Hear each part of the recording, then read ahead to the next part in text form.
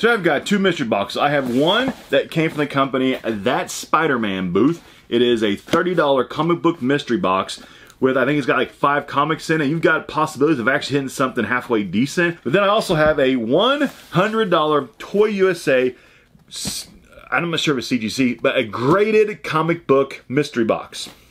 $100 gets you one comic book that's been graded. I think they are usually through CGC, but there might be like PGX or CBCS, but it's probably CGC. $100. And we're going to open up both of these in this video. We're going to start with the small one first, the $30 mystery box, and then do the $100 mystery box with one comic book in it. One. So this one is the company That Spider-Man booth. I purchased from this company several times now, and I've never been let down by the value in these boxes. But there's the box. It says, I feel like Peter Parker. That Spider-Man booth. Usually, if like you get a big hit, it's usually either bubble wrapped or it's turned upside down. Okay, I don't see anything turned upside down or bubble wrapped, so there's no big hit in this box, but it's okay. It's okay. Usually the best hit is on top, so we'll save that for last. First comic book in this box. We have Black Panther. That's a cool cover. We got Marvel #7 Villains Variant Edition Black Panther. Very cool cover. Just a comic book, probably worth, just a common comic book, probably worth about $5-6 or so. That's the first one. Second one. This one's a little bit heavier. Oh cool, the return of Spider-Man Unlimited, guest starring the Black Cat. Oh, this is neat. It says it sells for $4. Just another like common comic book. Probably worth like $5 or $6. That was neat. Okay, we got 3 left in this one. Third one. Who we got? Silver Surfer, A New Beginning. That's a cool. This one's from December of 1996. This is Silver Surfer number 123. This one might actually have a little bit of value to it. Silver Surfer from December of 96. I have to look that one up on eBay just to see the value of that one. Next one, number 4. We've got a we've got a variant cover. Justice League Dark 5 variant cover. That's cool.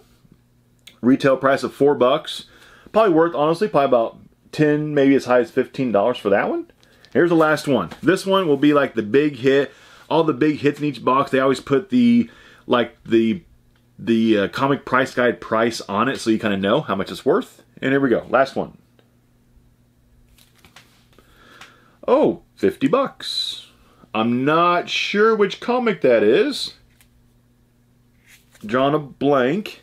That is kind of like a virgin cover without any kind of branding or title, but it says it's worth about $50. If you know who this is, what comic this is, please feel free to comment down below because I'm honestly not too sure.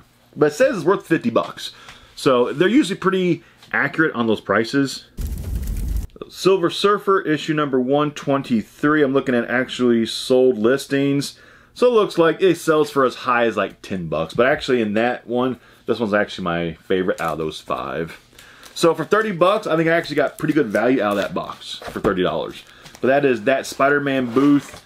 They are a newer company, I think, out of California. And I buy their boxes at least once a week. And I always get, for $30, it's always good value. I mean, I've never been unhappy with That Spider-Man booth. I've never been unhappy with them. So here we go. Here's the big one. $100. And it is one comic book. One graded comic book.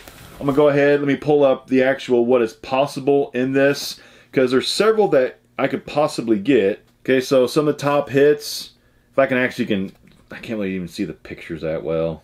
But you've got like Conan number 52, Spider-Man number 64 with some first appearances, Thor number 3 something.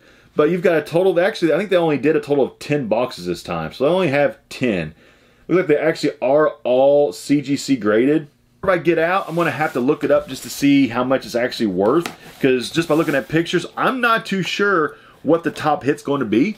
But with these $100 boxes, usually how it works out is like one comic book is worth maybe like double or triple the overall price. Then everybody else usually gets back about $75 or so. You'll lose usually like 25% of your money. There's been a couple times though, I've gone out some where I lost half my money on these boxes. But usually, if you don't get the main top hit, you usually lose about $25. And they come double boxed.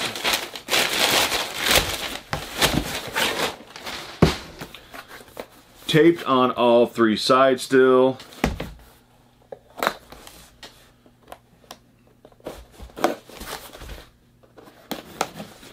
Here we go. $100 comic book graded mystery box. This is a high roller box. This is not for everybody.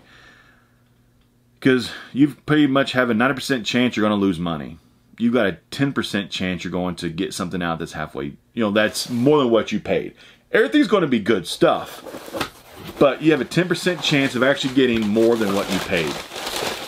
So the odds are not in your favor for the ToyUSA graded comic book mystery boxes. They are not in your favor.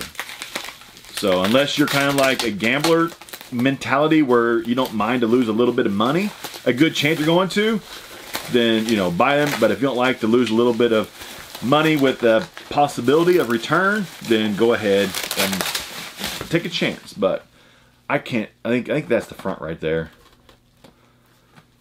Yeah, I think that's the back. So here we go. $100 CGC graded comic book mystery box. One comic, ToyUSA. 10% chance I don't lose my money. You ready for the big reveal? Here we go.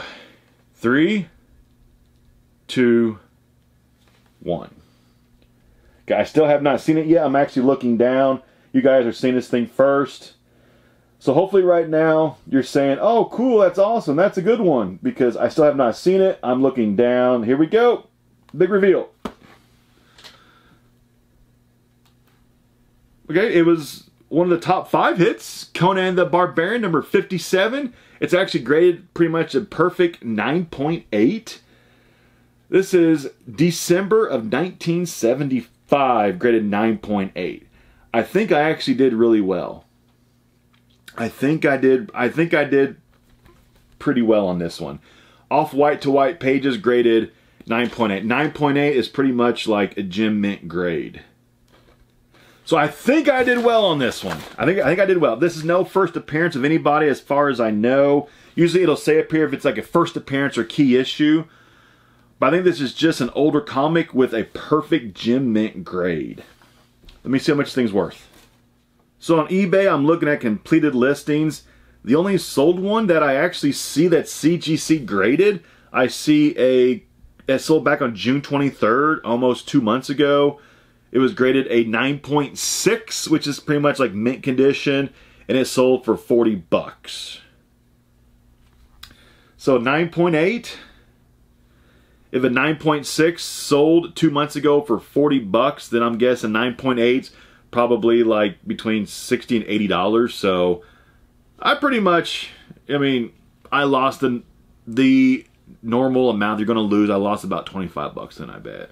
So looking it up, ungraded copies of this, that is not graded and slabbed, they sell for about like between $3 and $5. So ungraded, this doesn't sell for very much. It's literally, it's sold new for a quarter.